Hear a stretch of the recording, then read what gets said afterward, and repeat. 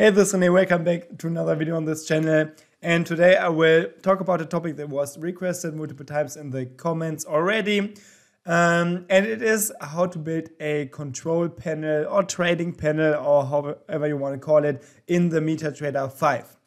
And I think I will split this series into multiple parts, maybe 2 or 3 parts. In the first part, I'm not sure if we will be even programming, because if you want to understand how control panels work, you kind of have to understand how they are set up or built in the MetaTrader 5. And the easiest way to learn something new in the MetaTrader 5, if you never worked with it before, is to just Google it. And this is what I always do. If I want to achieve something specific in the MetaTrader 5, I just go to Google and write something like control panel MQL5, something like this. And you will find results for this specific question or for this specific topic. Here, for example, if I click on the very first link and if I open it, wait, let me switch this to English. You can see I will find the classes for creating control panels and dialogues. And this is exactly what we will need to build these beautiful control panels that you can like drag and drop, and where you can click buttons, and where you can even minimize it, maximize it, where you can have scroll bars. So this is like the base for everything. And you can see there are even more related articles that are linked here that you can read, and they will tell you exactly what to do. So this is why programming is not really hard.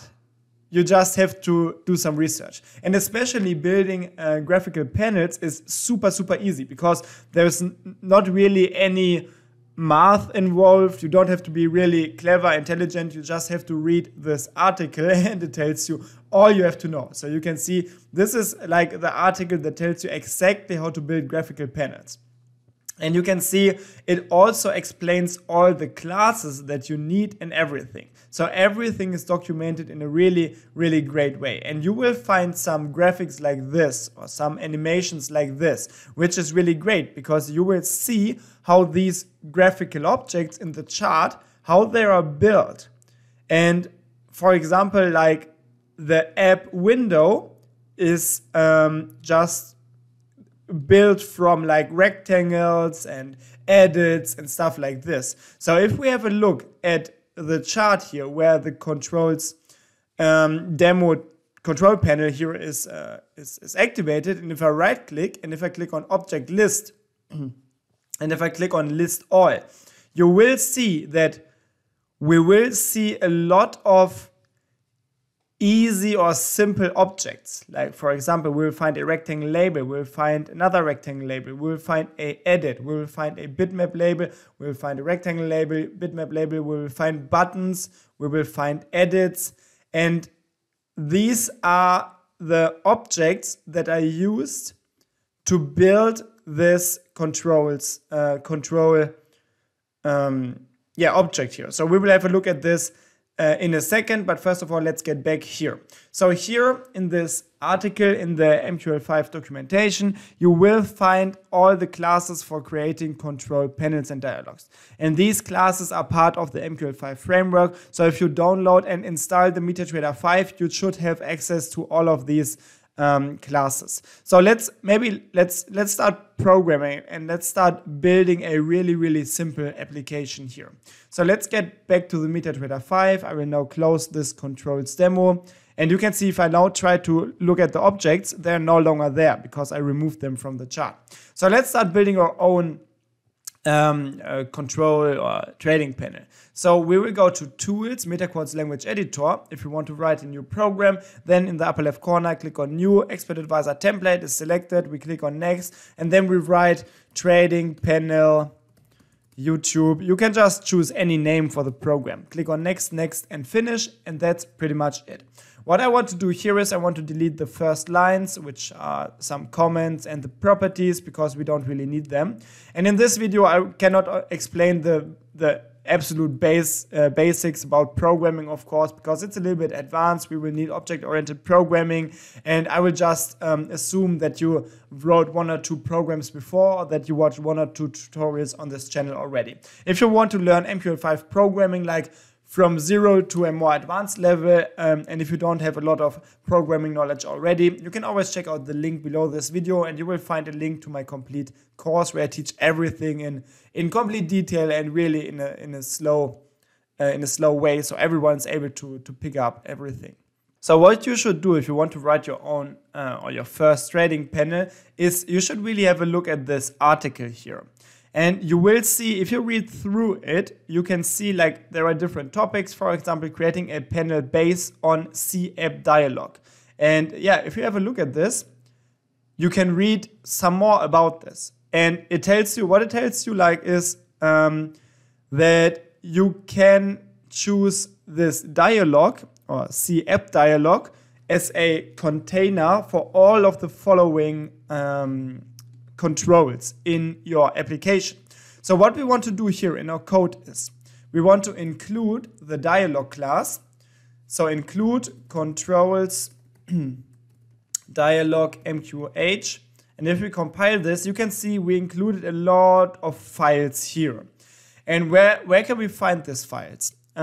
If you go to the navigator in the MQL5 or the MetaTrader 5 meta editor, you will find this include folder. And here you will find the subfolder controls. And this is the subfolder where we will find all the controls that are available by default in the MetaTrader 5 to build beautiful trading panels. And here we will find the dialog .mqh file. So if we open it, you can see this file includes some more files, and in the end, it has the definition for the C dialog class. And if we go all the way down a bit, we will find not only the C dialog class, but also the C app dialog class, which inherits from C dialog. So this construct is a little bit more complex, and I cannot like explain it in 1 or 2 sentences, of course. But what we have to know is this C app dialog is the main dialog box for every MQL5 application. Or this is, I mean, you can do whatever you want, but the easiest way to build a application is to use this C app dialog class. And since we included the dialog.mqh file in our own program now, we have access to this C app dialog class. So we can build a, or we can have a C app dialog type object variable, which I will call app. And now I can go ahead and go to the onInit, and I can say app.create. This is a function which is part of the, I think it's part of the C dialog class. Yeah, you will find create here. And you can see this create class. It calls a lot of different other functions here, and it will just create a lot of objects in the chart. So if we use this create function, we can choose the chart where we want to create the object. Usually it's 0 to choose the chart where the expert advisor is attached to. Then we can choose a name. And here there are different approaches. I mean, you could just choose a name here like demo app, and this would be the name for your program. Another good idea is to use defines for this, where you can say something like app name, and then you define the name here. So if you want to change the name quickly, you can just change it here later on. But I mean, both are valid options. Like what you want to do. Or we can say panel name. This would make more sense, I think. Panel name, something like this. And then we choose the sub window. It's usually 0 for the main chart window. And then we choose the coordinates. And here we have x1, x2, which could be just 00 or 2020. it will start in the upper left corner. So we are just defining where to draw this object. And if we choose 20, 20, we go 20 down and 20 to the right. So the x-axis is, of course, the horizontal axis, and the y-axis is the vertical axis. So we can just define the pixels. And then we have two more x and y coordinates, and this is actually the width and the height. So if we choose a width of 200, I mean, we could also like define it here. We could say panel width, which would be 200, and we can say panel height, which could be 500 or 300 or whatever.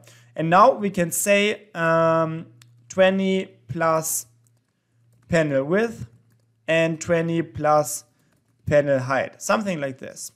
And if we like close the parameter list here and add the semicolon, this is the complete line. So if we compile this and if we run the program on the chart, wait, let me do this. Where is it? I think it's Trading Panel YouTube. So if we compile the program in the meta editor here, it should be available in the MetaTrader. So in the MetaTrader, go to the navigator, find the program that we created, Trading Panel YouTube, drag and drop it onto any chart. And if we click on OK, you can see this trading panel, the demo app is now created and it works just fine. I mean, no, it does not work just fine. If I click the buttons, nothing really happens. But you can see the objects are created. And if we now right click and click on object list, you can see if we list all that it is not one single object that we create, but instead we will create a lot of different objects, like the rectangle label, 2 times actually, like one for the big background, another one for the like working area, which is a little bit or looks a little bit like to the front. Then we have edits, like for example for the name, and you can see like the value or the description is demo app, which is the name that we chose. Then we have bitmap labels. I think this is the close button. And we have another rectangle label. We have another bitmap label. So you can see this application or this dialog is built from multiple objects. And these objects are actually the basic objects that we used before in other tutorials that you can create using the object create function. So if we have a look at the CApp dialog class again, you can see if we find the create class here. Wait, no, I want to go to the create function from the CApp class. So you can see if we have if we call the C window container create function, and if I move my cursor inside of this create and if I click Alt and G on my keyboard, we can switch to this definition here. And nope, this is not really what I wanted, I think. Wait, let me search for it. Let me go here, create here, C window container. Or let's go here to the create background. I want to find the function where it actually creates the most basic chart object. I think it's here because it says create chart object. So let's go here. And yeah, you can see, like, if you just go down in the hierarchy of these objects, and if you find like the most basic or the most basic classes, you will at some point find functions like this. This is the object create function, which is like one of the most basic functions, which is part of the MQL5 framework. So you can see if we have a look at this in the reference, the object create function just creates a really basic object. And everything is based on the functions that are part of the MQL5 frameworks. And you can always identify them because they have this violet color. So all of these classes that we use, like the C dialog, the C panel, the C chart object, whatever classes, in the end, they just use the most basic functions that are part of the MQL5 framework. And one of them is the object create function, which creates objects like the ones that we found here in the chart now, like the rectangle label, the edit, the bitmap label. Because if we have a look again at the documentation or the reference here, let's go to object create, we will see that these objects are all listed here. So they are the most basic objects, and they are the objects that are part of the MQL5 framework. And yeah, so these trading panel classes, like the dialog class and stuff like this, they are just built on top of the most basic components of MQL5 programming. So they just make working with these objects or chart objects a lot easier. I mean, you don't have to use this, you don't have to use the include dialog.mqh file. You don't have to do this. You could build everything on your own. You could build you could create every single rectangle label. You could create create every single edit. You could create every single button and everything in the chart on your own. But working with this, with these C control object, with these classes, it's just a lot easier because they take away a lot of the work from you. So this is how to understand the control classes, the C control classes that we have in the MetaTrader 5 in the include folder by default. And again, if you really want to understand how everything is built on top of each other, on top of each other object also, you can just read this, because you can see, for example, here you can see how this app window is built. Like you have a background, you have another background, or you have a border, you have another background, you have a client back, whatever, you have a caption and stuff, and everything is explained here. So you can see exactly how all of these objects interact with each other. So you will find a explanation here, and this is what I tried to explain to you before. But I think if you have a look at this article, you might understand it even easier, because there are a lot of good graphics to really show you how everything is built on top of each other. Okay, so this is it for now. I think this was a first introduction. So in the next video, we will have a look at this program again, and we will have to add some functionalities, because right now what we did here is we just created a lot of objects in the chart. But these objects don't do anything, so it's not really useful to us. So what we will have to do is we will have to add more objects, we will have to add functionalities. So if we like move around the window, we want something to happen, we want to add buttons, we want these buttons to do something like open orders, close orders and stuff like this. So we will have 1 or 2 more videos in this series, so stay tuned and subscribe to the channel if you're not subscribed already, and like the video if you appreciate the content. So in the end, thanks for watching, have a great time, good trades, see you next time, bye bye.